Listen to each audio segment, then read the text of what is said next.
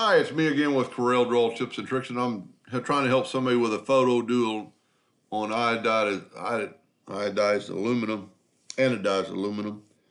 and you can't have a white background. And they sent me a picture that was already kind of prepared. Now, this isn't the best picture. I had to take a picture of his email, so if you have it in a file, you'll be better off. This picture is only 1.2, so I'm going to make my nudge factor 1.5. And I'm going to make a duplicate, Control D, and move it over. I'm going to take this picture. I'm going to just resample it to see what it is, and it's plenty big because I reduced it to a 1-inch size stamp. I'm going to go to Trace Bitmap, Outline Trace Clip Art. It doesn't really matter the quality of the trace. It's going to take it like 13 seconds because we just really want the shape of this picture, because you cannot use the bitmap of the picture, and I'm going to show you why. So I'm going to nudge that over twice, and if you look at the picture, it's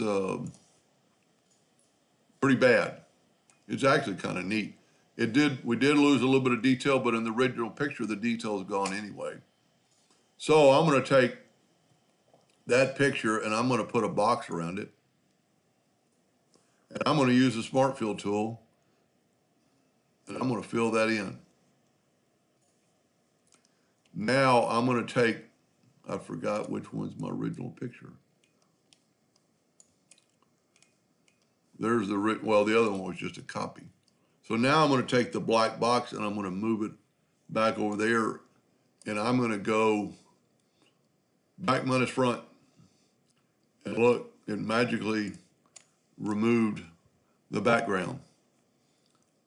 And the one I'm doing this for, I'm gonna run through my PhotoGrave and send it to you just to see, so you can do some testing.